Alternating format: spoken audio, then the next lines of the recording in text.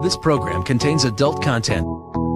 Is there a God? Big atheist. Really? What am I, an idiot? Come on. That yes, it would be nice if you could throw your sins and your responsibilities on someone else. But it's not true. It looks like far-left lunacy. I don't believe that it's true that religion is moral or ethical. You don't need to follow anybody!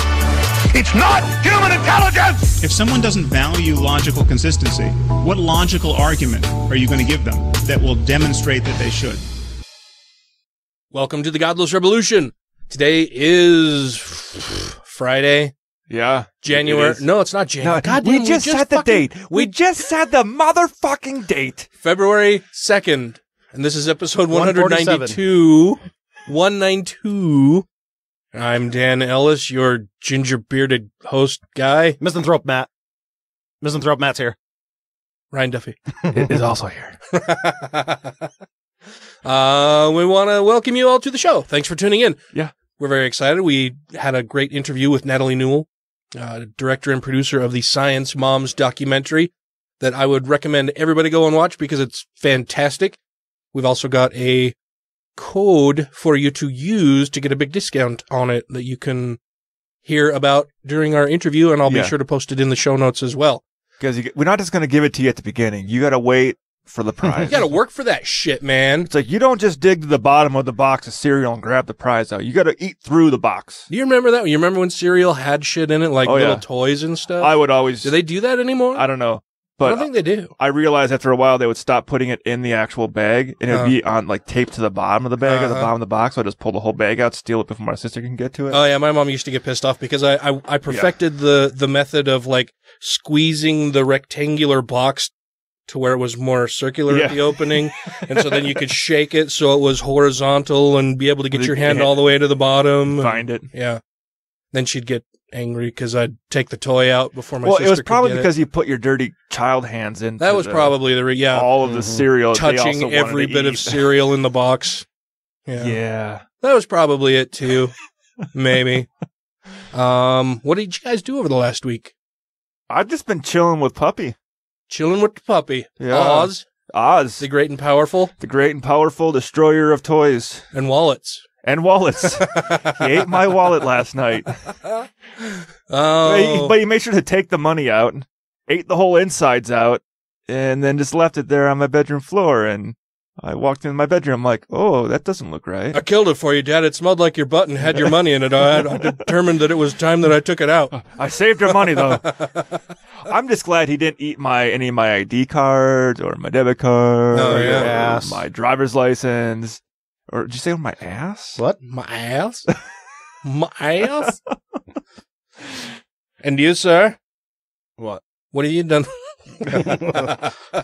How does your wallet taste? I don't know. No, what have you been doing in the last week? Like Ryan's ass. Oh. How do you know what Ryan's ass tastes like? Yeah. We had a night. I think you were there, actually. Oh, a few months ago, yeah. Oh, yeah. Yeah. It was a good time. I don't remember that part. Same old man. Same old man? Same old man. That's what you've been doing, the same old man? Mm-hmm. Mm-hmm. Yeah, Ryan. Does you like popsicles? Not that old. I'm too old for that guy. No, there's been some footballs. Haven't talked about that for a while. Oh, well, the Patriots are going to win the Super Bowl on Sunday. We don't know. It hasn't been played yet. Well, has not been played. Sure. What are the odds in Vegas? Do you know? 4.5. 4.5 points? Mm-hmm. For the Patriots. Oh, well. That's not very much, though. They average 3.8 in all their wins, so in all their Super Bowl wins. So. Well, I hope it's a good game. I hope it's not a blowout. Like, those are just fucking boring to watch. They've never done that. Yeah. But that would be a game to put some money on for the Eagles. If the game is a blowout, it'll be an Eagles over Patriots blowout. Oh yeah, yeah. Because sometimes if they go into the game way too cocky, like we got this, that could be a detriment to them. If the Patriots win, it'll be close. Yeah. But the Eagles could win in a blowout. If it's close, I don't think the Eagles will win. The Patriots are built to play close games and come from behind. The Eagles are not. Come from behind, old man, wallet smell, ass. That's I noticed on the label of the beers that you brought tonight. Yes. That it says Premium Bavaricum. Yeah. What? It's Bavaricum. I thought, okay. No, I'm just kidding. It's, I don't know. I'm guessing that's Latin or Roman for the area of Bavaria. Oh, Bavaricum. Where the beer originates. Started in 1040. Weihenstephaner. Mm-hmm. I've never seen this beer before. I'm excited to drink mine later. It was tasty. Yeah, should be. It looks tasty. It's got a fancy bottle, and it was opened in 1040. Yeah, that's when the brewery was opened. In the year 1040. Yeah, not 1040 a.m. That's a long time ago. Yeah, that's almost a millennia. Yeah. Wow. Yeah. Were you there? Do you know that it opened in 1040? Well, they put it on the brick. Uh-huh. On the what? No, they put the cornerstones of a lot of buildings. They put the year the building was made. Uh-huh. Like where it was founded. Uh-huh. Like old buildings. Uh-huh. So they put it on the brick. Uh-huh. Yeah. Put it on a brick. Let's see. Over the last week, did I have my birthday with? No, that was before. That was before. Yeah. Matt had his birthday. Yeah. That's right. I'm just confused on what day it is. Ryan's mom has birthday coming up. Yep. Tomorrow. Yep. She killed Buddy Holly, Big Bopper, and Richie Valens. I remember you mentioning that on one of our episodes long time ago. Yep. She was born the day the music died. Didn't you say that you so how did always post that to her wall or something? Yeah, I'll always say that instead of happy birthday. Like, hey, you know what today is? Today's the day the music died. I remember you mentioning that like 2 or 3 years ago. Yeah. No, God, what did I do? Oh, all this week I was in training at work, so that was fucked. It was actually a good class. I learned quite a bit during the class and was a really good instructor. But I had to drive to Ogden every day to do it, so a little over 100 miles round trip, and I'm so fucking over that. I'm glad that I'll be able to work from home next week. And must be nice working from home. I mean, I drive like 600 miles a week. That sucks. That fucking sucks, dude. Why do you drive that much? Well, it's like 300 just going to work and back. Round trip is 300 miles? Close to. What? It's like 260 something, 270. Huh. Round trip for work. Coming here to the podcast for one of my trips to Salt Lake a week. Yeah. That's 100 miles round trip. Yeah. And I usually make at least 1 or 2 more to Salt Lake, and then that's not including just driving around town, going grocery shopping, going out and doing stuff. That's a lot of miles. It is. That's why I got rid of the fucking Hummer. Probably saving a shit ton on gas. Oh, yeah. Yeah. I wonder what the two skeptical chaps think of your insane commute numbers. I don't know. Just given that that's why I listen to a lot of podcasts condensed in the UK. Yeah. I think. I mean, I don't know. Maybe Dr. Dan drives 200 miles for his. I don't think so. No, because he's talked about walking to work before. Yeah. Well, he's a fit fellow. Well, he's not that fit. But a fit fellow could walk to my work. There's people that do 150-mile marathons. Oh, yeah, I could walk to work. There's no fucking way I would do it because it would take me a really long time to work do. 1 day a year. You guys better really appreciate it that I'm here today. Yeah, you walk in, it's July, like, well, I better get going home before the snow hits. Yeah, walking 50 miles... one way, 100 miles round trip. That would, I would just be walking the whole time. I wouldn't be able to get anything done. But yeah, we had a great time talking to Natalie. We're going to take you over to the interview now because why wait? It's fucking awesome and she's a badass. So let's do that. Here you go. This is Sarah Ponte Rivera with the Satanic Temple's Grey Faction. You can learn more about Grey Faction at greyfaction.org or find us on our social media account on Twitter and Facebook. And you are listening to the Godless Rebelution. As a spooky doctum, I shall fill the vaccines with autisms. Because reasons! Getting to know you, getting to know all about you, getting to like you, getting to hope you like me. All right, on the line, we have Natalie Newell. For those of you who don't know, Natalie Newell is the director and producer of Science Moms, as well as one of the hosts of the Science Enthusiast Podcast. Natalie holds an MED and worked for a decade in the field of Montessori education before choosing to become a stay-at-home parent and pursue her interests in science and secular activism. How are you, Natalie? I'm doing very well. I'm excited to talk to you guys tonight. We're very excited to talk to you as well. This is awesome. I have been a big advocate for GMOs and vaccines and all that good kind of stuff that seem to be a little controversial for some people these days. And I'm glad that we have some really good media products that are coming out that can help, that we can point people to as a reference. For a long time, there was the lone voice of the organic industry or the anti-vaxxers who were out there pushing fear into the hearts of every mom and father out there who wanted to take good care of their children. So I was really excited to see your Science Moms documentary out on the market. Well, thank you. And yes, I think that this movie is sort of a response to all of that fear-based marketing and that fear-based narrative that unfortunately has surrounded issues of parenting and just general food and health issues. Like you said, some of the movies out there that have saturated the market on these topics are things like Vaxxed or GMO OMG, because that's such a catchy name. And What the Health, which I watched and was, like angry texting my friend Miles Power from League of Nerds, like the entire time, just what have I gotten myself into? Because there's a lot of crazy, misinformed stuff out there when it comes to things like food and medicine. And so, yeah, I hope that what I put out there with, obviously, I mean, the voices of these brilliant women that were in the film, I hope that it's something to counter that narrative that's been out there for so long.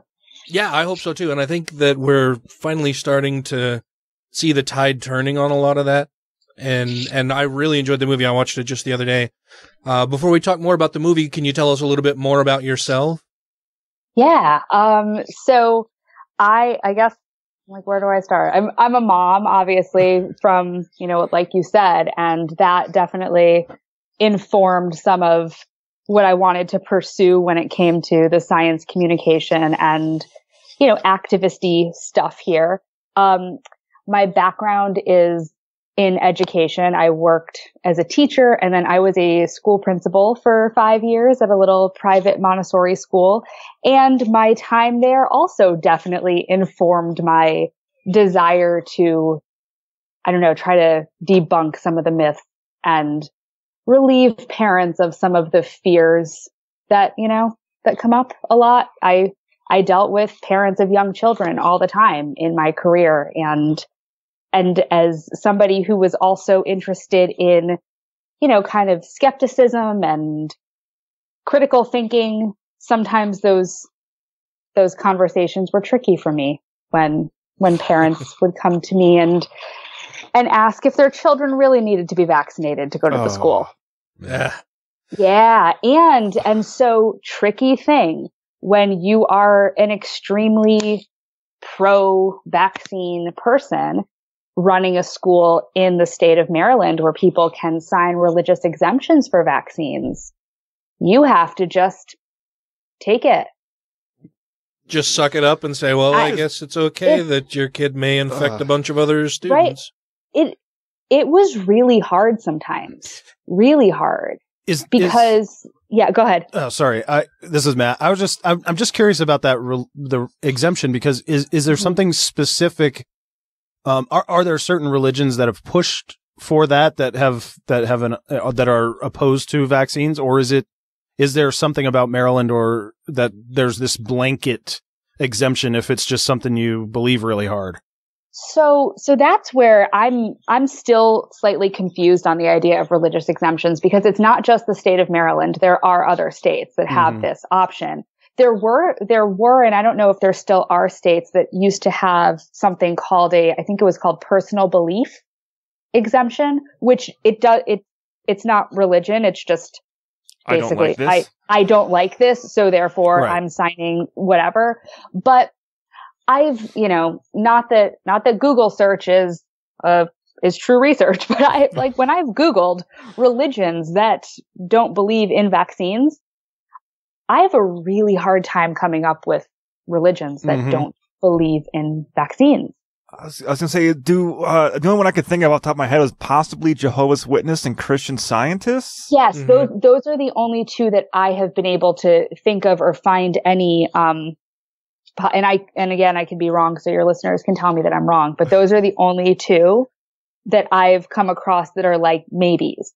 And I don't think that the certain families that I'm thinking of from my experience at the school were either Jehovah's Witnesses or Christian Scientists. And they signed, religious exemption. But so is that the tricky thing of, you can't question somebody's stated religious belief, right? Yeah. Like how hard do you really believe this? Yeah. Right. Which verse did Jesus talk about vaccines? Yeah. I know, right? Jesus predicted that one day we would be able to rid the world of measles, but then they would come back because I still can't wrap my head around the fact that people would choose to bring back diseases that can be eradicated because of medicine, but humans are stupid. Yeah, let's go with that for right now. But hopefully their minds can be changed, or some of them can be. But yeah, so my time working in a school with families and their young children and all of the fears and stuff that goes along with raising kids, it all just kind of came together one night while I was up really late feeding my own young child at 2 a.m. and scrolling through my phone because, you need something to do while you're feeding a baby at an hour that, nobody should really be awake, unless you're doing something really fun. So, and yeah, sorry, to Zeke, who is now sleeping soundly upstairs. It wasn't fun feeding him right. Crazy hours. But I'm working in this job and seeing all this stuff around me from other parents. And I stumbled upon, there's a parenting blog called Grounded Parents. I think it's part of like the Skepchick network of blogs, whatever. It was one of the very few parenting type of websites I ever visited, because I just couldn't with a lot of the kind of mommy blog type of culture. It just never resonated with me. So I kind of sometimes felt like I was on this weird parenting island of not being scared of everything, but maybe that's bad because I should be scared of stuff. You come up with these convoluted sort of ideas in your own head, but I came across this group of women who were just out there pro GMO saying, hey, Gwyneth Paltrow, you don't speak for moms everywhere with your just label it stuff. And yeah, just putting it out there, this different narrative about food and about parenting. And then I made a movie about them. So had you previously been non-supportive of GMOs? Because there was a period of time when, I don't know, it was something that I didn't really think about a whole lot, and I saw a bunch of my atheist and skeptic so-called friends, or so-called skeptics, not that they're so-called friends, but posting uncritically things, pictures of people injecting a tomato with a syringe and saying that we're creating Frankenfood, and the GMOs cause autism and cancer and, you name it, any kind of malady that they could possibly want to tie to it at all. And there was a brief period of time there when I myself was just like, oh, well, this is scary. I should let everybody know. And I would share the same thing. And then I can't remember what got me actually looking into it a little bit more. Maybe I just thought, hey, I don't know much about this and I should look into it. But once I started doing some basic research into the safety and efficacy and the technology that's in use and, you know, traditional growing methods, all of this stuff around farming techniques and genetic engineering. And I realized and found out that no, this stuff is perfectly safe. In fact, it's probably more safe than a lot of the other traditional or organic things that are on the market through Joe Schmo at the farmer's market. It doesn't have to go through nearly as much regulation or anything. And so since that time, I felt really bad that I had, you know, shared, you know, 2 or 3 memes. And so I've been very passionate about being pro GMO, pro vaccines, all of that kind of stuff. Was there a time when you were also where you didn't really know either way, or?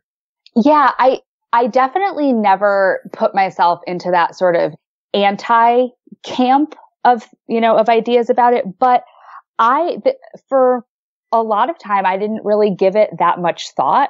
And then for a while, I think the only association I had when people would say GMO, they'd say Monsanto. Mm-hmm. And then assign Monsanto's bad. It's a bad corporation. Monsatan, who pays all my bills. You rolling in the shill bucks? I am. I mean, the conspiracy theories around Science Moms and Monsanto are, they delight me because they're so outlandish and ridiculous. I was going to ask why they didn't get a producer's credit in the film. Right. Oh, I've had people on Twitter literally go through my Kickstarter backers. Oh my God. And they've called out, shout out to Cammie Ryan and Janice, person who donated to like $50 each to my Kickstarter. That's somehow they're a front for Monsanto. They work for Monsanto. All $50. All $50. So, so they could funnel that dark money to your project. Yeah, that paid for a few miles of me flying on an airplane. So Monsanto, just that evil, you know, Mordor type of place that funded the film.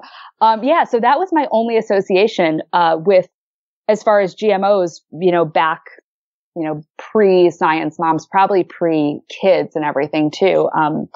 But yeah, I think though I fell into the trap before I had kids when I first had my son Milo, just thinking, do I need to feed them organic food? Because that's somehow better, right? Because there's that sanctity that goes along with words like organic and natural. Mm-hmm. And I think if anything, that's probably what I bought into a little bit. The idea of wanting that, you know, imagining that organic sweet potato was just harvested from, you know, some little farm up the road and I'm, you know, pureeing it for my little baby. Yeah, no. By child number 2, no, that was not even in my mind anymore. But yeah, I think that I had a little bit of that. I assigned some kind of extra meaning to, you know, to shopping at Whole Foods maybe, which I haven't stepped foot in a Whole Foods in a really long time. But yeah, I had a little bit of that. The vaccine stuff, I was always just on board with finding, you know, pediatricians who I trust. I remember going to, cause you can go and meet the pediatricians before you have a baby, just, I guess, to see if, you know, they're a good fit for you. I went to a meeting at the pediatrician's office for new parents, and the doctor who gave the little spiel about their practice said, we vaccinate here. And we advocate for vaccinating. So if you're not going to go down that road, we suggest you find another practice. And yeah, if you're not going to go down that road, we suggest you hit the road. Pretty much. And I was so down with that message that, I mean, that's still where my kids go to the doctor, because they are super just, of course they should be. They're pediatricians. They should be. But I guess there are probably some that aren't focused on the health. Yeah. So, I was always very pro-vaccine, and my mom is a nurse, and she probably would have, like, given me an earful. If I was like, Mom, I don't want to vaccinate, I wouldn't have heard the end of it. So I don't want my mom to get mad at me either. But what about what Jenny McCarthy thinks of you? Yeah. My God. Jenny McCarthy and Andrew Wakefield, and I can't believe that somehow Jenny McCarthy became the voice of anything. Yeah. Of anything. And yeah, the anti-vax craze that between her and a dude who's not even really a doctor anymore. Mm-hmm. Andy Wakefield, just super unfortunate. But yeah, I never fell into that even questioning. And I had people ask me when I had my children, are you vaccinating? You should watch this movie. Too many, too soon. All the buzzy stuff that people say about it. And that it was just a hard no from me. I mean, there's weird stuff that people say to you when you have kids, like they're giving advice based on their experience. And some of it is fucking crazy.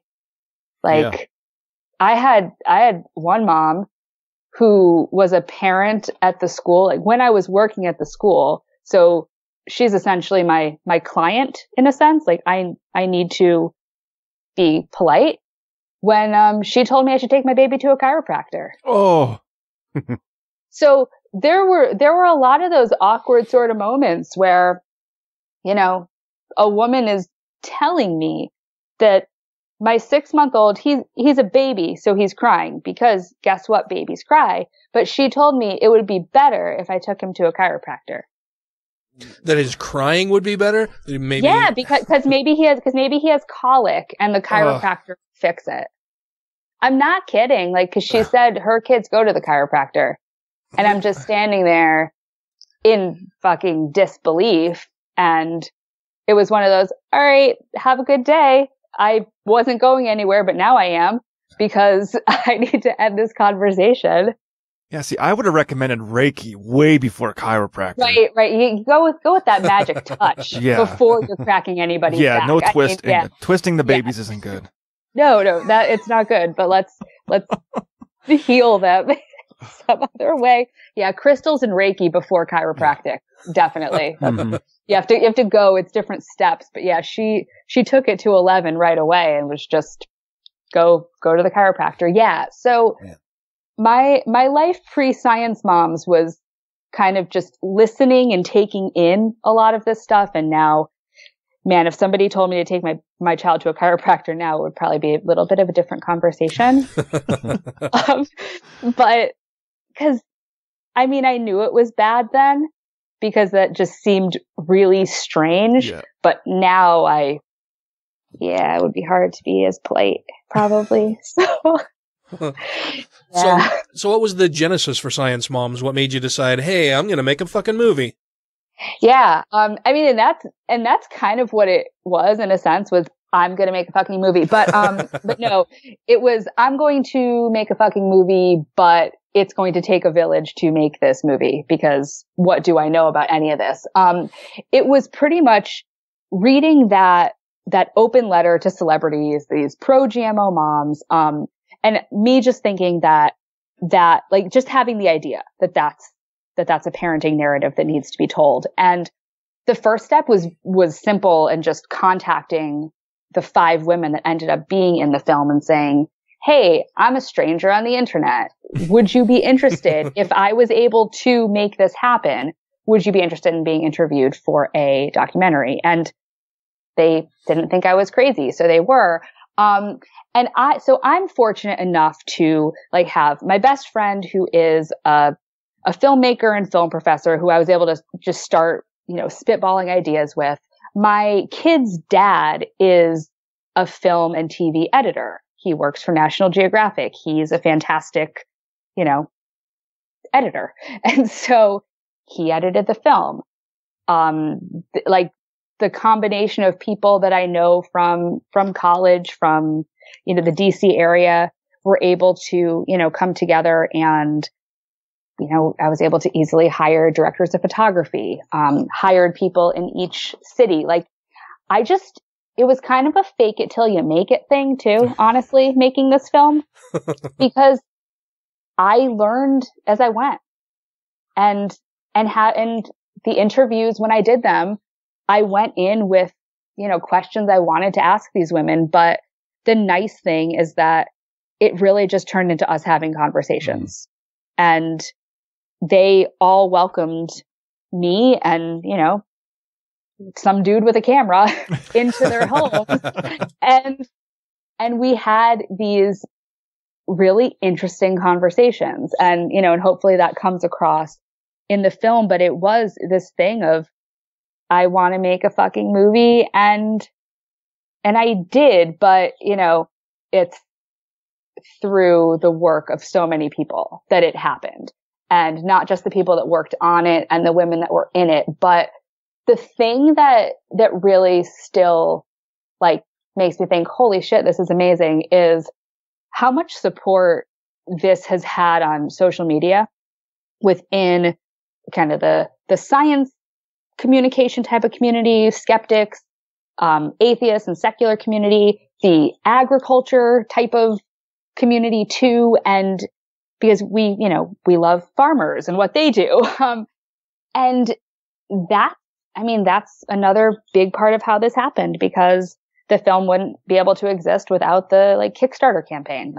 It wasn't Monsanto. It was a crowdfunding campaign, that made it happen. So I think that the project for me, is a testament to the fact that people want this kind of information out there. Parents want something that isn't, Jessica Alba and the Honest Company telling them that they need to buy these expensive diapers because they're going to be whatever better for their children. It doesn't need to be that around parenting. It doesn't need to be Gwyneth Paltrow standing in Washington, D.C. saying I'm here as a mom, label GMOs because they're bad. There's a different story to tell, and people want to hear it. And so I think that it started with, I want to make a movie, and through that process, realizing that there are people that want to see this movie. This is Shalice Blythe with the Satanic Temple and the National Director of the After School Satan Club. For more information on how you can start a club in your area, visit afterschoolsatan.com. You are listening to the Godless Rebelution. Oh, a mother? How did ye know? A mother always know. A woman at table tells me, and she know for she too is mother. I will to never back see me babel. Curses! Foiled again! You willn't get away with this? Rejoining the Godless Rebelution podcast now. Yeah, a couple of things that I really love about the film is that it's not heavy-handed. It's not heavy-handed, and it isn't some person in a lab coat just spouting facts at you. What I really liked is the emotional connection that you got out of the moms that were on the film, basically saying, I'm a parent also. I had the same concerns that a lot of the anti-GMO and anti-vax parents have. And I get that the people who are anti-GMO or anti-vaccine, that they're motivated by fear and for care of their children, but they also don't seem to understand how critical thinking works and how to best research, how to get the best answers in order to care for their children the way that they want. And I think a lot of it is really driven by emotion and fear. And I've noticed that with people in that crowd, a lot of the time you cannot just tell them facts, because facts are something foreign to them. You have to make an emotional appeal and connection with them. And that's something that I think you did really, really well with the film. Yeah. I mean, I think that was the goal, because I think we see with the anti-vax crowd and the pro-organic crowd and everybody who's trying to push this, tug at the heartstrings type of agenda. They're really successful at it because feelings are compelling, and getting to people's hearts and getting to the, whether it's, it unfortunately kind of goes back to fear, but they do it in sort of sort of seductive way, in that through their marketing and all of that, they make people, buy into their messaging. But science and facts, it's not always as compelling to the, kind of reaching people's hearts and minds. And so I think we are fortunate now to have so many really great science communicators out there who are making an effort to connect with people while providing them, facts and actual information. But yeah, I think that the reason kind of the anti-GMO movement in particular has had a lot of success is because they've, tried to do that sort of personal connection and make parents really feel like somehow choosing their products or choosing to, eat certain kinds of foods is making them better parents and therefore having better children. And I don't know, I think that we can do both, make a connection with people and give them information at the same time. But yeah, to have put all of those women in lab coats and in sort of sterile settings, just giving information. Yeah, I don't think that would have worked too well. Well, and we see it all the time with people who get really upset. A lot of the people on the anti side seem to have this idea in their head that, if you want to feed your children GMOs or anything biofortified, any bit of genetic engineering, if you want to give them, way too many shots way too soon, that you must be an awful parent or you're stupid or you hate your children or you just don't care. And it seems like they have this thought in their head that me spending more money for the same item, basically, and having to go way out of my way to make sure that I'm going above and beyond in trying to protect my children, that somehow makes them a better parent, or that people who don't do that aren't as good a parent. And so I think it was really great that you were able to show, and I apologize, I can't remember the one woman's name on it, who had attended a march against Monsanto or whatever. Yep, that was Jenny. Yeah, I was there too, and that was quite a day. Oh. Yeah. Well, and Ryan made a good point earlier. He's like, I really wonder what the one woman was talking about when she said, "Oh, I've cured, what was it, 5 or 6 different I've things. Cured 5 illnesses that you can't cure." I'm like, I want to know what those 5 illnesses are. I know, right? It. I don't know if we could replicate that study. Yeah, she was really adamant about the fact that she did this thing and cured her child with an organic diet. Measles and polio. You haven't seen those in a while, have you? Because I cured them. She cured them. Yeah. The world will be cured with organic foods, which don't use pesticides. Just kidding. They do. Yeah. Right. Yeah. But that's the reality, is that I think some people do somehow get themselves to believe that what they're doing worked. And I don't know, watching that back though, it's like, that was a bizarre exchange to witness in real life. But I feel for some of these parents, because imagine the amount of stress you go through where you're that consumed with making these decisions and probably weighing everything that you're buying at the grocery store. Do I buy, they don't want to buy the conventionally grown thing. They're probably checking labels to see if it's, GMO free, whatever. And I just feel like that level of parental stress, that can't be good for anybody.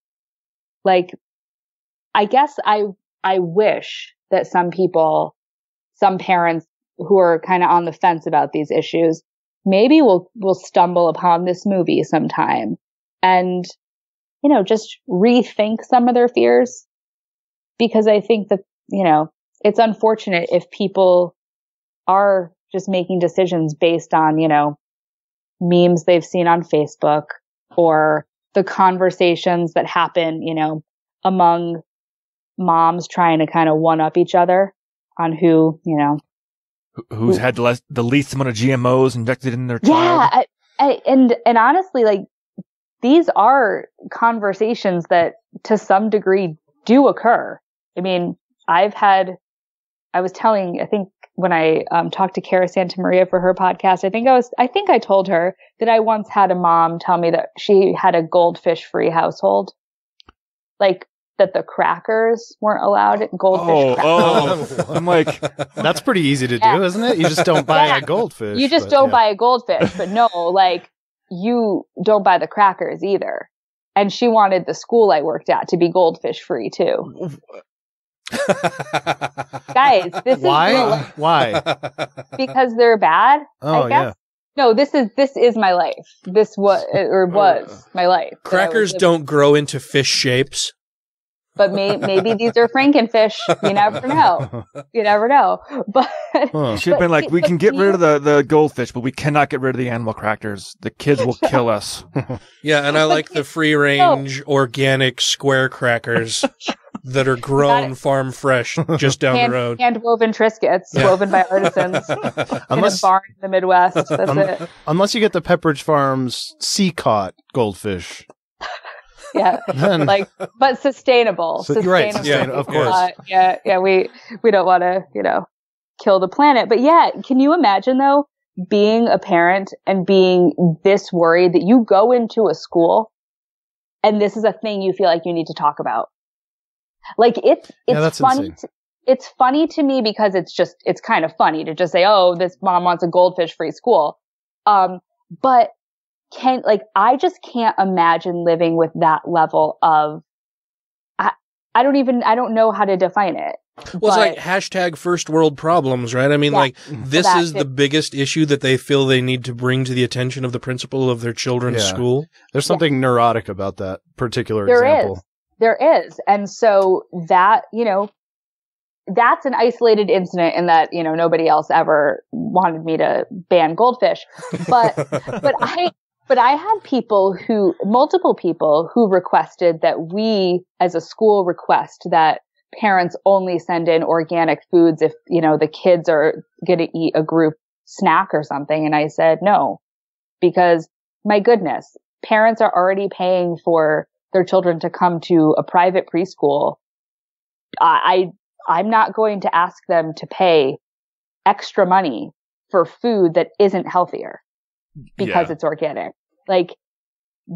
But these are absolutely first world problems. And so to have experienced that, and then the more I got into the process of making the film and just learning more about biotechnology and all of that, the positive impact it could have.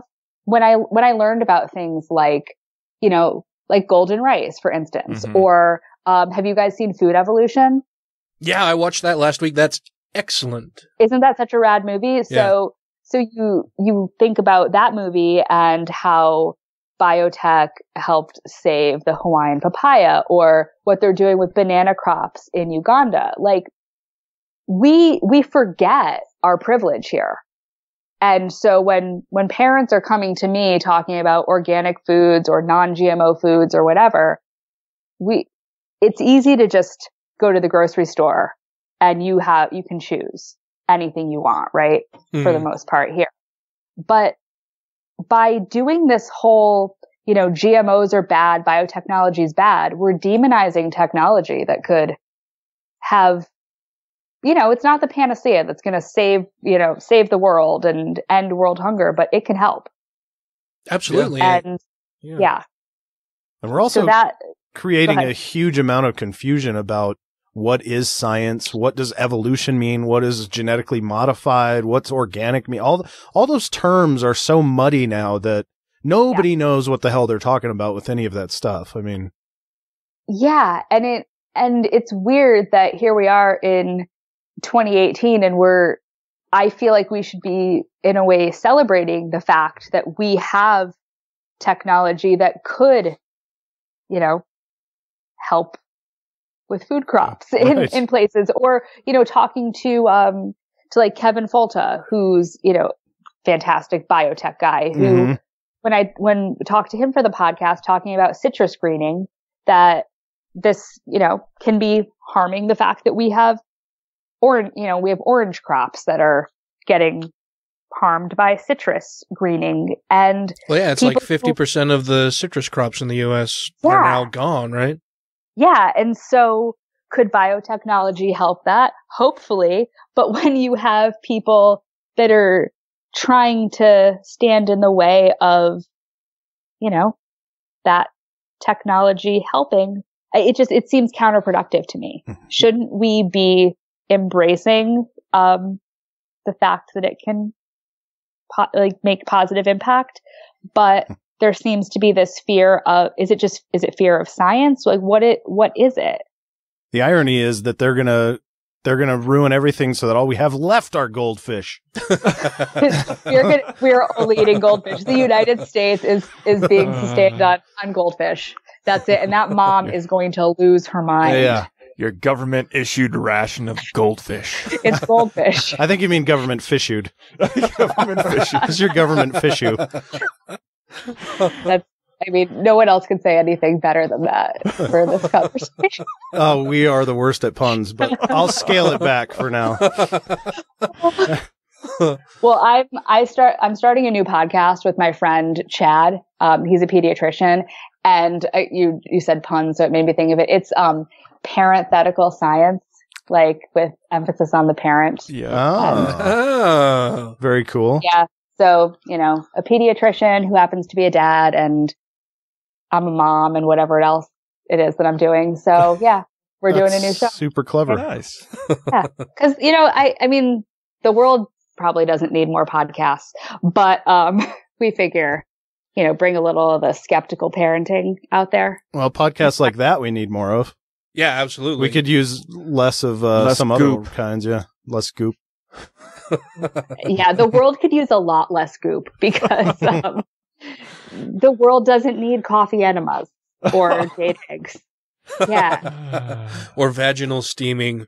No, we don't need any of that. I think she also did some kind of bee stinging therapy, Gwyneth. What? Yeah, I don't know what that's for. I don't want to know what that's for. It cures 1 out of 10 bee allergies. Why would you want to sting bees? The other 9 are dead. I don't know. I don't know what it is about bee stings that are good for your health, but she was selling a $125 coffee enema device on her website. So I don't know. It's weird. It's weird out there. And people buy into it though. Yeah. People pay money to go to like these kind of quacky conferences and stuff. I mean, the reason I've never actually met him in real life, my new podcast co-host, but we met over social media, and my friends James and Miles from the League of Nerds podcast, we crowdfunded money to send Chad to this Woo conference in Florida, where like Andrew Wakefield talked. Oh, yeah. And and we recorded a podcast episode about this whole experience that Chad had, but people are going and listening and taking advice from people who are telling them like, don't use real cancer treatments. Like this, we live in a really fucked up world. Yeah. It's so weird. It's harmful. It is harmful. And that's why, some of it is just crazy harmful. Like I can't even imagine, but then some of it is just this mass spread of misinformation. And I feel like it's up to, any of us to do our part to kind of combat that spread of misinformation. So whether it's podcasts or movies or thinking before you share things on social media. Yeah. Good luck with that one. I know, right? But what was really encouraging though recently is all the people that went off on Stonyfield organic yogurt.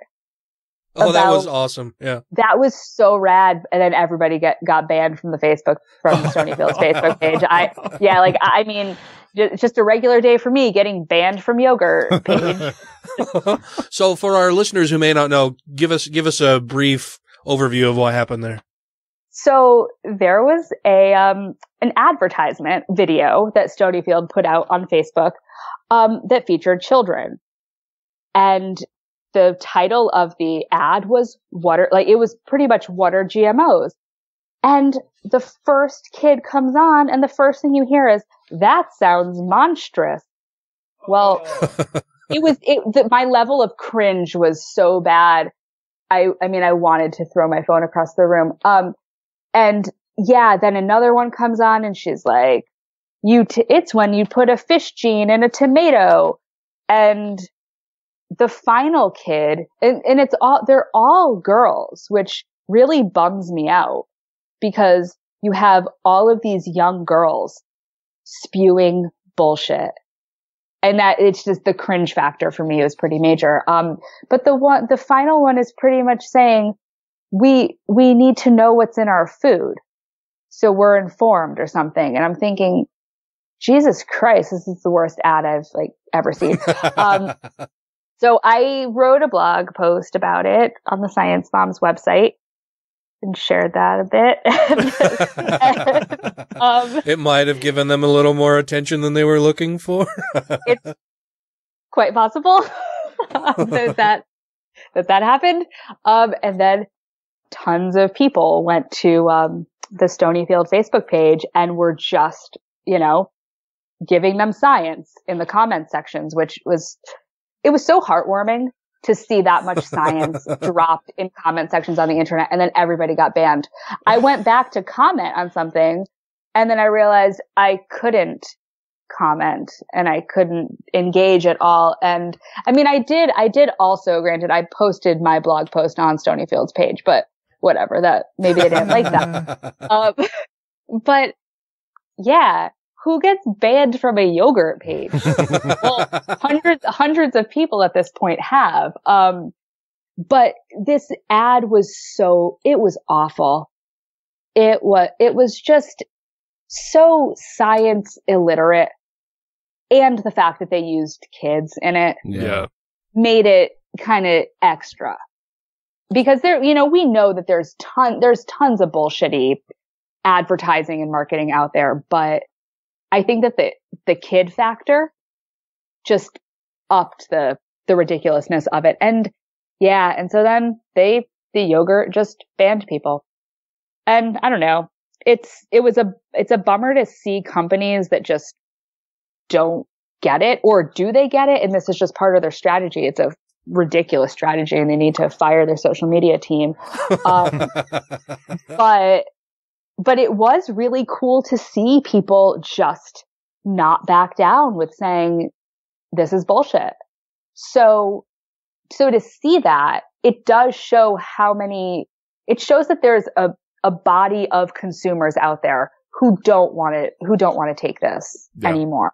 Yeah, who aren't going to buy into superstition and woo and nonsense.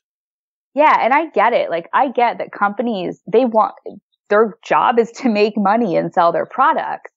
And I remember I called a company once. I think it might have been Nestle or something like that, when they announced some kind of, move to non-GMO ingredients or something. And when I talked to a representative on the phone, they said, we have to listen to consumers, and most of the consumers that we hear from are the people on the anti side are of things. Ignorant shitbags. Yeah, but because they're loud. They're the loud ones. Yeah. And so, there could be a very large group of people who do understand the science, or that typically don't really engage in this kind of stuff, but don't necessarily think that, say, biotech is a bad thing. But these aren't the people that are making any noise. But what was cool to see with this yogurt fiasco is that there are people that are willing to speak up as consumers. And so maybe people can take this as a thing of maybe this is a thing that we could do, and tell companies, we were literate with science. Don't pander to us. And so I don't know, it was kind of entertaining. And yeah, I had to write a blog post about it because it was just that ridiculous. So yeah. Yeah, I recently read a article from Mark Brazeau where he was talking about the tide turning against the people who are anti-biotech and anti-vaccines and everything, and that more and more people are becoming more educated about this and realize that it's not an issue, or that, GMOs are safe, vaccines are safe. In fact, they're very good. They could offer a whole lot of benefit. We need to stop tearing down the scientists who are working on this.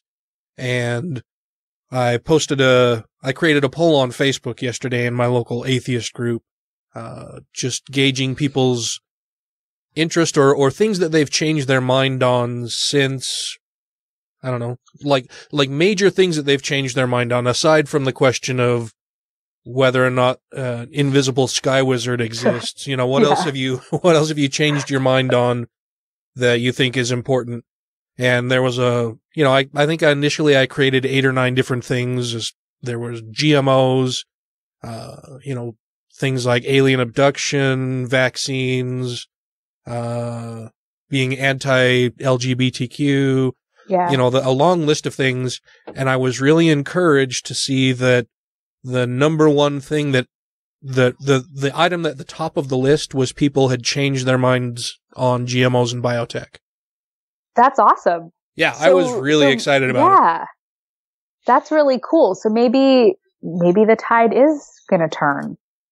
I sure hope so, and it seems like it is. And I think that movies like Food Evolution and Science Moms are going to be endlessly helpful in accomplishing that goal of offering some other form of media and education for people who otherwise would be left to watch things like Too Many Too Soon and God, all of the other anti-GMO, anti-vaccine crap that's out there. So I appreciate everything you're doing to help combat those issues.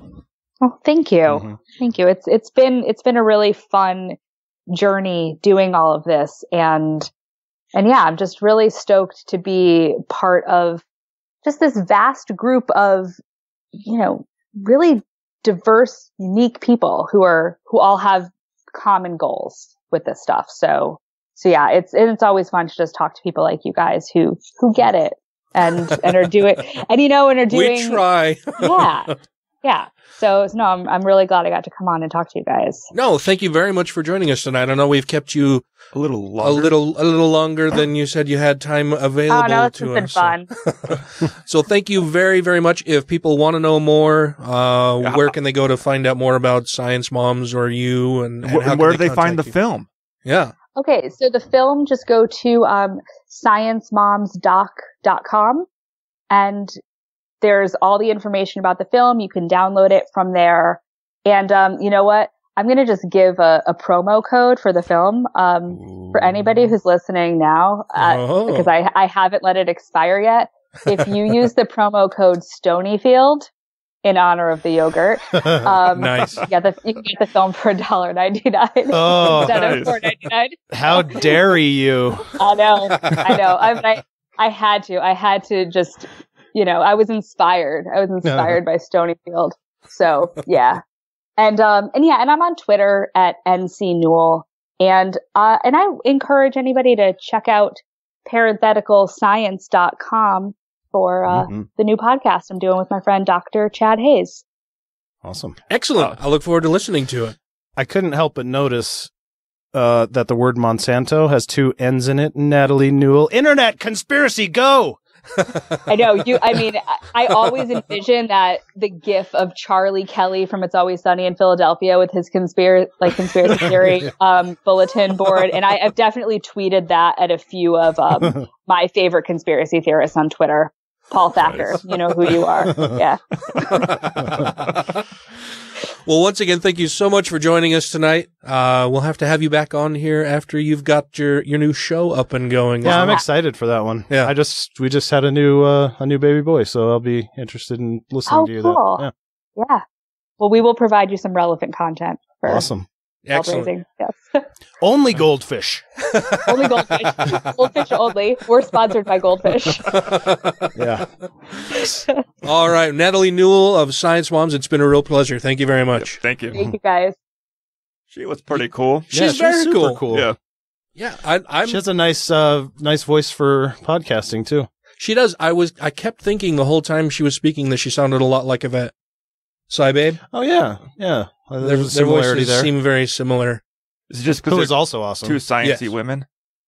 Man. Fit in my box. Yes, I'm sure that's what it was. No, I think the movie was awesome. I was really excited to see something else out on the market besides just this horrible dreck that we get from all of the people on the anti-side. Yeah. Mm-hmm. That is just so ignorant, so ill-informed, so anti-science, anti-critical thinking.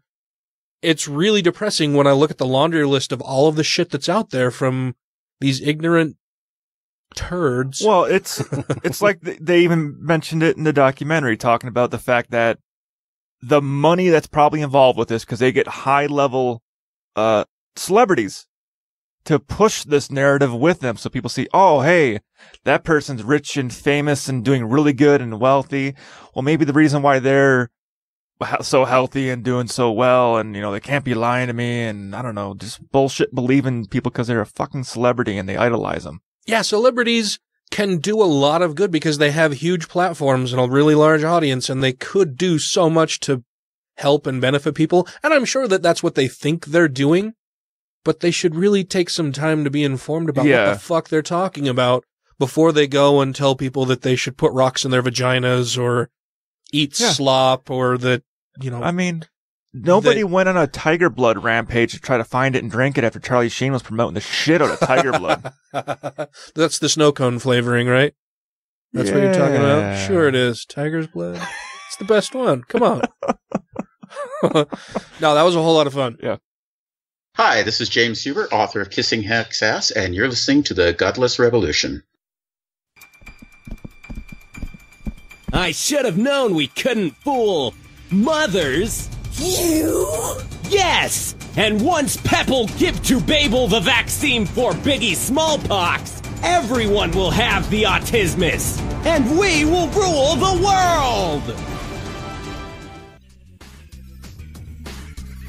Thank you to everybody who has rated the show on iTunes and Stitcher and are following us on YouTube, Twitter, and Facebook. And to all our Patreon patrons, you make the show possible. Matt brought some stuff to talk about, I believe. Yes, I did. Okay, what is it? What is it? What is it? Well, what is it, Matt? I want to know what it is. It's been kind of a weird and intense year. Yeah. Not this one so far. Well, that too, but the last one. And you know what? I could not believe, like, in 2016 when everyone was like, oh, worst year ever. And I'm like, we already know who the president's going to be next year. Yeah. You guys are totally wearing out your this year sucks bullshit. Keep the complaining to a minimum until next year, people. Come on. Yeah. So I brought some totally not typical show related stuff. Okay. But I figured you guys could help the world a little bit. Ooh. We can? Maybe. You can try. Does it involve... Wouldn't hurt you to try, Dan. Does it involve drinking beer? Sure. Well, okay. Does it need a good mustache? I thought for sure you were going to say no, and I was going to say I wasn't interested, but now you've piqued my interest. Yeah. I can help the world and drink beer? Yeah, okay. Yeah. I've brought you some internet questions that need answering. Oh. Well then.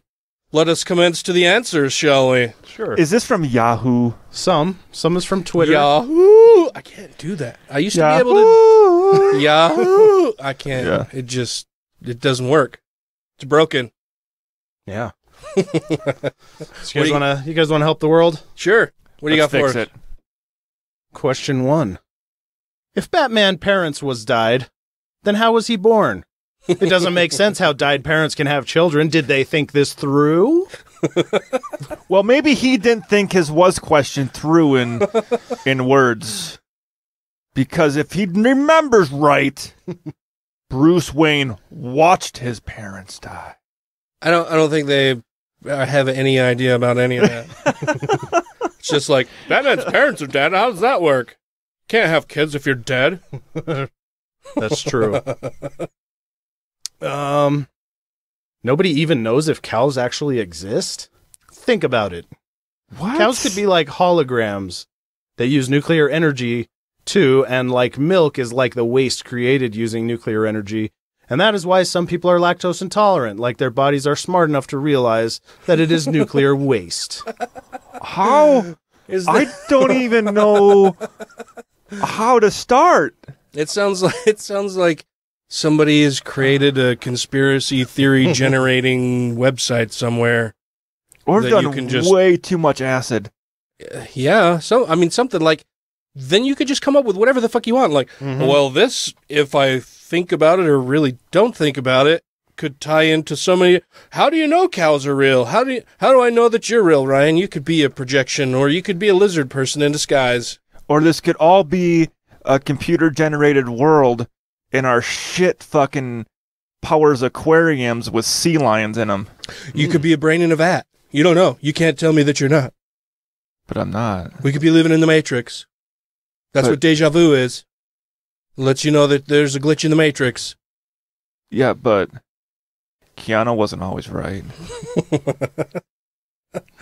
I think, isn't he like anti-GMO I don't know. I seem to remember seeing some. I'll have to look into that. All I know is I've heard the stuff I've heard about Keanu Reeves. He seemed like a really decent guy. I was going to say, everybody says that he's a really nice guy. I've seen lots of pictures of him hanging out with homeless people, giving them money, just chatting with them, whatever. But I seem to recall also hearing that he's a little. He likes the woo a bit. I'll have to double check that. Keanu Reeves? Because I know he doesn't own a car, but he owns a motorcycle shop where they refit newer motorcycles that look like a vintage old motorcycle. I thought you said motorcycle. Yeah, it's a tube, and you sit on it. It's got wheels, and you launch a mortar, and the force of the mortar pushes you. There's a little destruction behind you, though. And a little at your destination. Yeah. You got more? I got more. All right. Should I be a goody tissue or a bad girl? Why not both? I never met a good tissue. What? A goody tissue. Oh, I was gonna say, why would you have never met a good tissue? Like, I don't know. I mean, I'm always sick when I need one. You need to buy new boxes of tissue, not just root around in the garbage for them. Well, yeah, but I mean, still, they're never. You don't need them during a good time. People need tissues when they're sick. When someone's dead. They're always. They're all bad reason tissues. Okay. Help! I can't see myself on Google Earth. I keep walking outside my house with my laptop and still can't see myself. I'm even waving to catch my attention. Holy fuck. I hope that was a joke. I really fucking do. What does it mean when someone says meow to you? Someone keeps saying meow to me. They've obviously never seen Super Troopers, which has a second movie coming out. Oh, really? Yeah, I saw they had a full trailer come out for it last week. It's pretty fucking good. Or this person's talking to their cat. That could be it too. But no, the meow thing came from Super Troopers. I guarantee that's why people are doing it to him, and he doesn't know it because he hasn't seen the movie. Meow, sir. Do you know why I pulled you over, right, Meow? What? Is he saying meow? I'm going to need to see your driver's license and registration, right, Meow? Is dubstep supposed to sound like robot diarrhea? Ooh, that is a good question. I like some dubstep. Sure. I like when the beat drops. Sure. Yeah? Yeah. Do you like it when it picks back up? Only because I know that later it will drop again. Oh, okay. We like dropping. Can I safely look at a picture of the sun? No. Should be avoided at all costs. Yeah, if you have to ask that question, you're a fucking moron and can't look at any pictures. You are disallowed from looking at any pictures ever again. Yeah, don't even look at a picture of yourself, because if you look at a picture of yourself, it's going to be like that weird time loop thing. It's going to be like you touch your own self and you're just going to dissolve into nothing. You'll end up stealing your own soul. Yeah, it's not good. Pretty good answer. Can dog eat watermelon? There's a space in between those two. Oh, okay. In between water and melon. Can they? I guess I don't see why they can't. There's no comma after water, so that we would know that they're addressing somebody named Melon. Nope. Can dog eat watermelon? If they could find one, I'll bet the dog could. Should they? That's a whole other question. If it's just water. Yeah, I don't see why not. It's right in the name. Yeah. It should be fine. Yeah, call him up and say, his dog's free to eat watermelon. Perfect. The water seeds are a real pain in the ass, though. Yeah, especially when they come out. Mm-hmm. Do cats know when you're masturbating? I'm asking for a friend. If it's licking its lips, yes. Well, you just got to quit being so turned on when it shows you it's chocolate starfish, and then that wouldn't be an issue now, would it? Or invite it in. Maybe he likes staring at pussy when he does that. Could be. What's fellatio? My boyfriend wants it for his birthday. Is it a game? They don't have it at Best Buy. Oh. I would suggest going to Dr. John's. He'll know how to remedy the situation. How can somebody who knows how to type things into a keyboard? Oh, they don't. They don't know how to type it in. I will admit to actually going on Yahoo Answers and typing in the most fucked up questions I can think up of just for fun. I don't know. I've gotten posts from people, or somebody will ask me a question somewhere in a thread, somewhere on social media, and I'm like, do you think this is Google? This isn't Google. This is a thread. We're having a conversation. Like, if you have a question about a definition of something, fucking look that shit up on Google. I'm not your teacher. If you have a question for me personally, I'll be happy to answer it.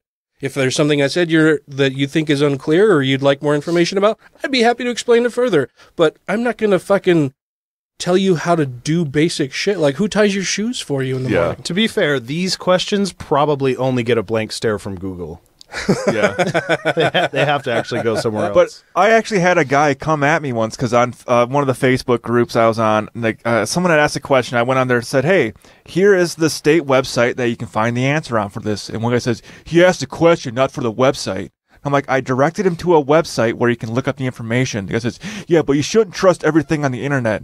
I'm like, and you should trust fucking Facebook groups to tell you the fucking answer. Well, yeah, I directed him to a .gov site where the state has the laws laid out on what you're allowed to do and what you're not allowed to do in these fucking situations.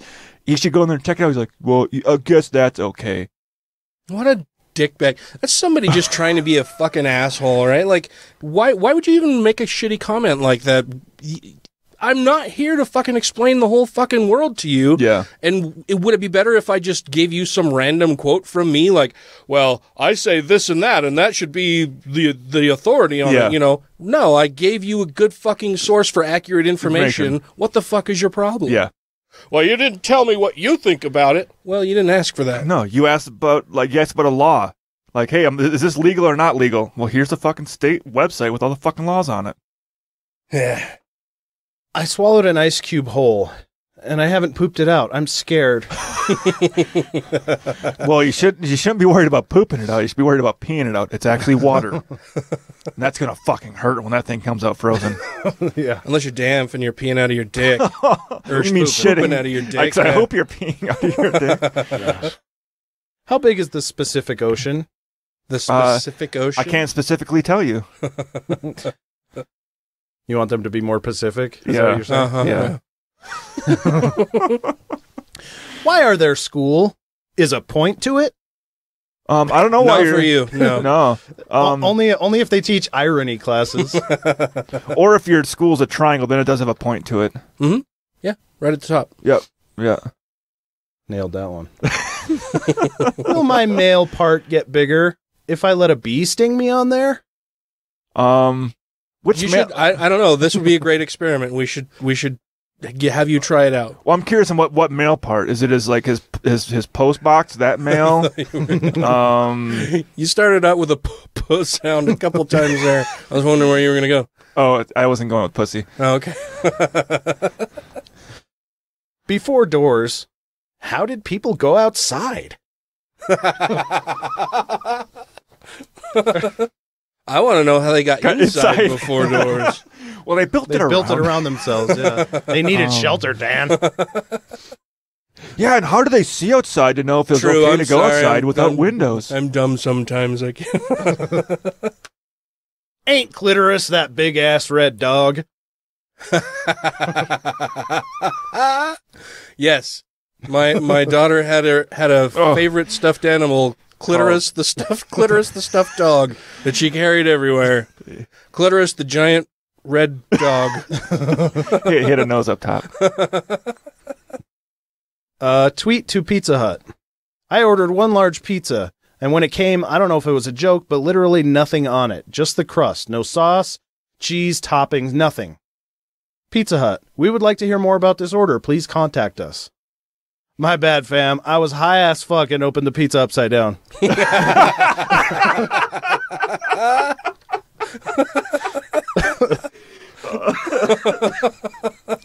I was wondering if the guy ordered it literally and accidentally checked no cheese, no sauce, no toppings, and just ordered a crust. But being high is way better. What goes around comes back around. Caramel is a bitch. I don't get it. I think they misspelled karma, I'm sure. Oh, okay. I'm like, I've never had caramel. I guess if I pronounced it like Utahns, caramel, then it would have been better. Yeah. Or I don't know if it was a person named Caramel. Oh, true. That ran around the block and came back and punched his ass. I hate ungrapefruit bitches. Oh, I'm not a big fan of grapefruit either. I just can't do it. It's too bitter. Dude, one of the best drinks in the world is fucking coconut rum and pink grapefruit juice. Oh, yeah, I'll do it in drinks. Or red grapefruit juice. Pink, yeah. The good stuff. Yeah. Coconut juice. Oh boy, that's fucking delicious. Yeah, but I can't crack open a grapefruit and just eat out like the people grab the spoons. You can't crap open a. No, I can't. I tried. They're a little bitter. That's why I don't like it. I remember when I was younger, my grandmother was on some kind of grapefruit diet. She would put sugar on it or salt. That kind of defeats the whole purpose of eating fruit. I'm like, you're throwing sugar over the fruit and you're eating fruit so you don't eat the sugary fucking products. Yeah. Would it be easier to walk with one leg or 3 legs? I'm sick of having 2 legs and was wondering if I should get rid of a leg or add one leg to my body. Well, if you get rid of one, it definitely won't work any better. And if you add one, it'll probably just be necrotic and falling off. I mean, you'd be like a weird fucked up Frankenstein. You'd be much more sturdy, though, and stable. Like, you could be attacked from almost any angle, and people would have a much more difficult time pushing you over. We've seen it in birth defects with people that have multiple limbs, and usually they're all just fucked up. 2 is the right ratio. You add a third one there, it puts like 2 of them all cockeyed. 2 is a ratio? Better than 3. Yeah, like, what is that, 2%? Yeah. 2 to 2. Instead of 3 versus 2. I don't know. 2, okay. Yeah. You heard it here first. It's the golden ratio. Yeah. Canadians think the Titanic was a real event and not just a movie. How dumb can you be? Oh, now I have heard about this shit. People thinking that it didn't fucking happen. Really? Oh, yeah. It was just that it was just a based movie. On the movie. Or people saying, how dare you ruin the end of the movie? It's like, it's a fucking real life thing. It's like... These are the same people who think vaccines are bad. Yeah. Because I've never met anybody with polio. Why do we need to get any shots against it? Yeah. It's like ruining Apollo 13. Fuck, I didn't know they're all gonna live. Why is Miss Universe always from Earth? Because we haven't found any contestants outside of Earth yet. We keep sending out invitations and just nobody's RSVPing. They haven't sent any hot ones yet. They are not responding, s'il vous plaît. Yeah. And the last one, this one I'm really curious how you guys are going to answer. Oh, okay. Has anyone really been far, even as decided to use, even to go, want to do look more like? I've heard this before, I believe. And I would say emphatically no. Well, I've heard Barbie. Barbie? Yeah. Is the answer? Yeah. Well, it makes as much sense. It does. Cool. This is Phil Ferguson of the cleverly titled The Phil Ferguson Show, and thank God you're listening to the Godless Rebelution. 'Tis I, Satan! Are you into evil? Even worse! Science! Science most foul! If you have questions, comments, concerns, compliments, corrections, criticisms, or concepts for content, contact the show via email at godlessrebelution@gmail.com, by text or voicemail at 330-81-REBEL, or Twitter the Twatter at TGR Podcast. Thank you! What else did you bring for us to chat and chew on and chat about and think and talk into the microphones for the peoples about, Matt? Oh, me, yeah. Sorry, that went on so long, I forgot what we were doing. I didn't know what we were doing. I have a story. Okay. A story for you guys. Okay. You're going to love it. I like stories. Super Bowl 2018. Okay, I'm not so interested anymore. God Will Be Watching. By Richard Meow. Richard Meow? Richard Meow. Well, hasn't God watched all the football games? Oh, this he picks the winners, right? This gets good because what he thinks he's doing is a deep dive into the discussion about whether or not God cares about football. Richard Meow? Richard Meow. What's his Richard? Oh, it is Meow. Meow. Okay. Meow? M-O-U-W? Meow. Richard Meow. Okay. Meow. 20 years ago this month, I had a public theological disagreement with Reggie White of the Green Bay Packers. Reggie White was fairly religious, too. Very. Yeah, he had a church. Very it religious. Burned down. Super duper religious, that guy. In addition to his significant role as defensive end for the Packers, who were soon to play in the Super Bowl, White was a Pentecostal preacher. Both of us, along with several other players and theologians, were interviewed for the Sports Illustrated cover story, Does God Care Who Wins the Super Bowl? Of course he does. Yeah. Several of my theologian friends took the negative position on this. One of them even doubted that God cared about the game at all, and a couple others were wary of any suggestion that God had anything to do with deciding who wins. Well, if he created it, he knows who wins. Here's the thing. Is there anything in the fucking Bible about the goddamn NFL? So how do you know what he thinks about it? Right? It's like assuming that Harry Potter is real and that he enjoys split pea soup. But worse than that, there's another guy saying, nuh-uh, no he doesn't. I know. God talks to me all the time. Right. So then what you say is, well, okay, we're disagreeing about this. Well, there's a part in the Deathly Hallows or whatever. That's a Harry Potter book, right? Sure. Okay, there's a part in there where he says he likes split pea soup. So then it would be settled. But there isn't any of that in there, as far as I know. I don't care. Don't send me messages if there is, because it doesn't matter for the point. But if it's not in the Harry Potter books, whether or not Harry Potter likes split pea soup, you can't just say that he does. Mm-hmm. You can't just say, yo, no, yeah, he does like that. Because then if someone says, no, he doesn't, or prove it, you're fucked. Yeah. So they're arguing about fucking nothing. My space Jesus can beat up your space Jesus. So back to the article. My friend and colleague, Louis Smedes, these are awesome names, once mused about the range of things God enjoys. A well-written poem, a Bach concerto, a courageous act of justice, puppy dogs. I would add to the list an exciting football game, when a quarterback throws a long pass and a player down the field makes a spectacular catch. I imagine the Lord saying to himself, nicely done. This is one of the reasons I created the human race. Oh, Jesus. Wow. Really? Wow. You got some lofty goals, buddy. So I'll pause for facepalm time here. So God has no say in what happens to it, so he gets to watch it like he's actually watching it? Or is he actually like the all-seeing, omnipotent God who already knows what's going to happen? Can't be. So then he would be bored with it if he was that way, because he knows what the fuck's going to happen. Yeah, he wouldn't have any way to enjoy it. He can't enjoy an exciting game because it's impossible for it to be exciting. Because he knows what's going to fucking There's happen. no suspense there at all. There's no risk of loss. There's no threat of any. I mean, he knows because for all intents and purposes, he's fucking doing it. By their own logic, he already wrote the game. Yeah, exactly. He wrote the script. Right. Yeah. Reggie White was a strong supporter of the idea of an active divine role in determining the outcome. What basis do the scholars have for thinking that God does not take sides? He asked. After all, he observed, God intervened in David's fight with Goliath. And then there was the clear case of divine intervention in Jesus' victory over death, which makes no fucking sense at all. His victory over death? There's divine intervention into God's dying?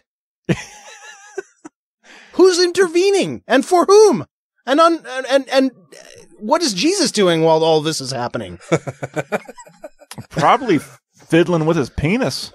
He couldn't. He was nailed to a board, Ryan. Yeah, but after he survived dying. Oh, that's the first thing he did after being crucified? Fuck, yeah. With your hands held up there for those days with those holes in it, you're like, I gotta find out if this works. Yeah. And the reporter who interviewed me told me Reggie had even observed to him that God doesn't think much of losers. So now we've eliminated. That sounds very Trumpian. I said it kind of Trump-like. So now we've eliminated all knowing and all loving from this guy. Yes. Mm-hmm. Because fuck the losers. Yeah. Losers. While I was not ready to endorse the idea that God actively determines who the winner will be, I did not accept the view of those of my theological colleagues who insisted that God stays rather aloof from what goes on in football games.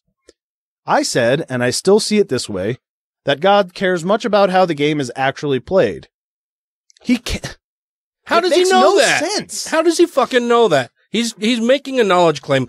Tell me how you fucking know whether God gives a good goddamn about the fucking football game. Yeah, and also, if you're a perfect, all-powerful being who orchestrates this thing, and then you already know how it's going to play out, and you're watching humans do the thing. First of all, not exciting, doesn't matter, you don't fucking care. Second of all, what if a mistake happens? Right? If it's anything less than perfect, it's fucked. The whole thing's fucked because God you already know what mistake. the perfect game is, and if they do anything less than that, it's not like, oh, well, this is cool.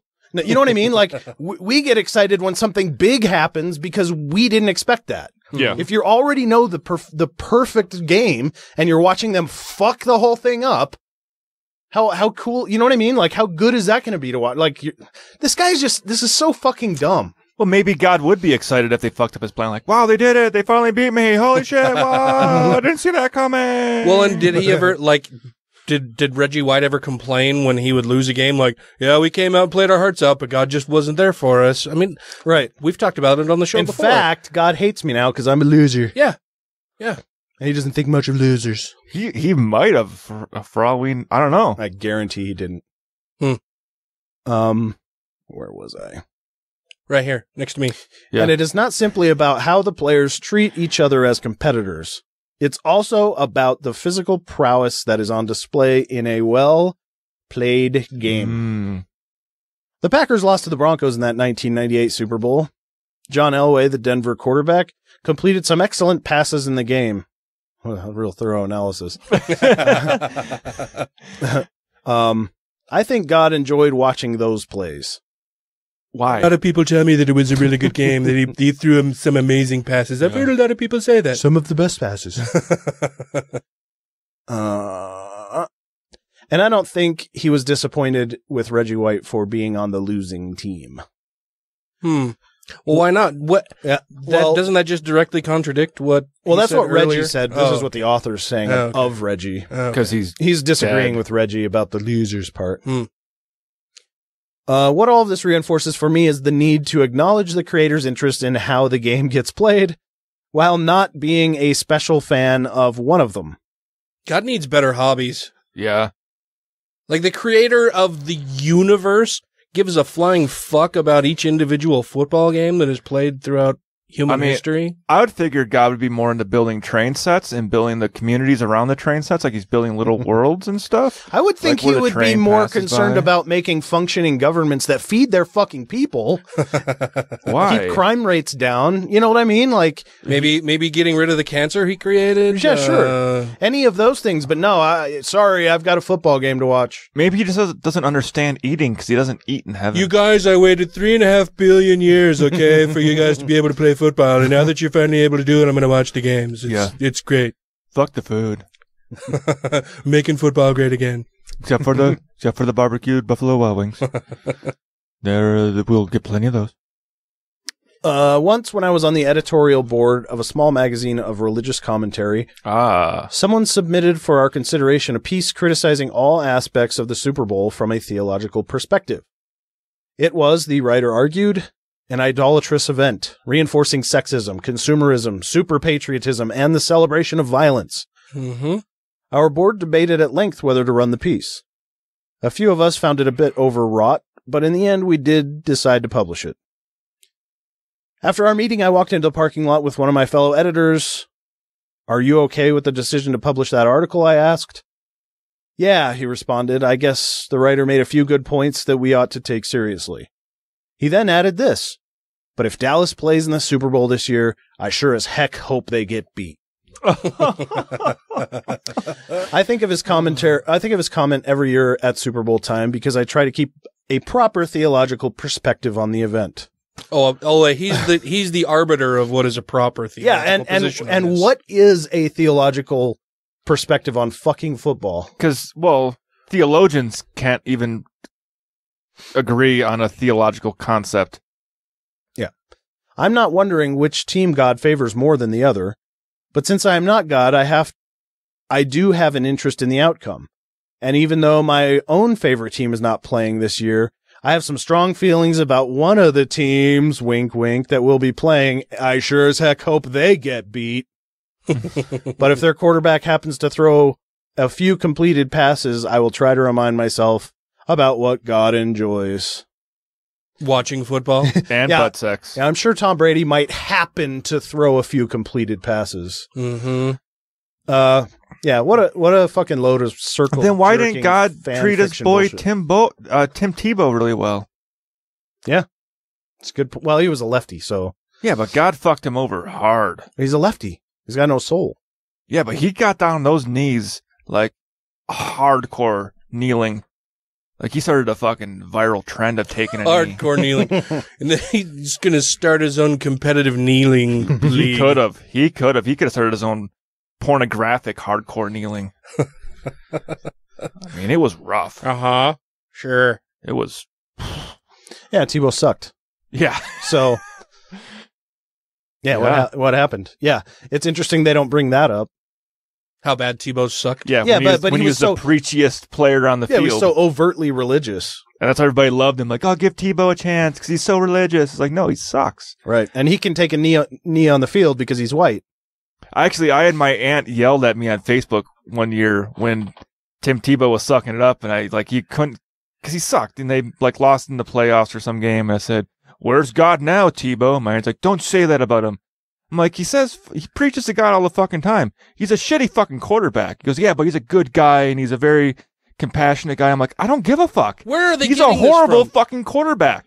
And what are they using as evidence for that he's a really good guy? That he prays. Yeah, because he mentions God. Yeah. It's the same fucking thing people do with Donald Trump. Yeah. Well, he mentions God. That means he's a really good guy. All right, that's that same thing. Like, oh, I'm really surprised to hear that about so and so. He's a good Christian boy. Yeah. Oh, those things are not synonyms.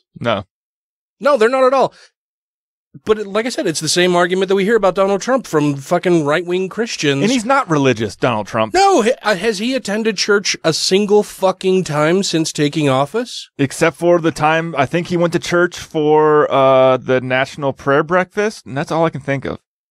He's golfing on Sundays most of the time. Yeah, he's in Mar-a-Lago. He's in my church. He needs to fuck off if he's going to be yanking Jesus's chain the whole fucking time to whip up his base to keep him in office or protect him from all of us crazy liberals who think that it's terrible that he's talking to Russia and just allowing their influence and won't pass the sanctions that the rest of Congress has already fucking passed. Mm-hmm.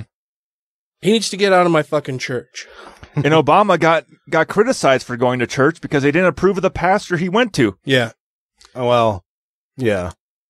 Well, it's because he was a black pastor, Ryan. I know. Well, it was Louis Farrakhan, right? No. That was the pastor he went to earlier in his life. Maybe earlier in life, but while he was in office, the pastor that he would go to, like the services he would attend sometimes, people didn't agree with it. Yeah, he went to like an African American community for church, and he was a black pastor. And I guess he was kind of, I can't remember if he was like a little more very liberal, fringy type. I don't know that he was fringy, but he often spoke out about racism, and slavery, and subjugation, and which the Fox News and the rest. He was one of those uppity blacks who just wouldn't shut the fuck up about slavery. Yeah, why won't they just take their enslavement sitting down? You know, they definitely can't take a knee for it. No. Well, they had to sit down mainly. I mean, the cargo holds were a little. No, they had to lay down. Head to toe, chain. Jesus, I'm uncomfortable with all of this. It's pretty brutal seeing those photos and images of the way those slave ships operated. Mm-hmm. Mm-hmm. Hey, this is Taylor Grin from grinandbearint.com, where we do news, analysis, and commentary, and you're listening to Godless Rebelution. It's over all, honey. Now you can die of the whooping cough in peace. Yay!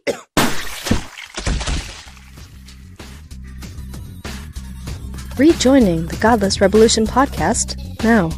And so, my friends, this is the point of the show where we thank you all very much for listening, and we thank our Patreon supporters, and we thank our guest, and generally just say super duper things to you. Fucking, I don't even know. We bid you adieu. I don't know what I'm fucking talking about right now. Neither do I. That's why we keep it in, because it's raw. It's real. We do it live, motherfuckers. I'm tired. I've fucking drove to Ogden at 5:30 in the fucking morning 5 days out of the week this week. Holy shit. You should see what it's like getting up at 4:30 in the morning and driving 2 hours to work. I didn't know that there was air outside at that time of day until this week. Like, I knew that it had to be out there every Thursday at least, because that's when I typically go into the office. I didn't know it existed like all 5 days of the week. I thought surely there was some reason that I wasn't traveling there, and it turns out it's just because I don't fucking like to do it.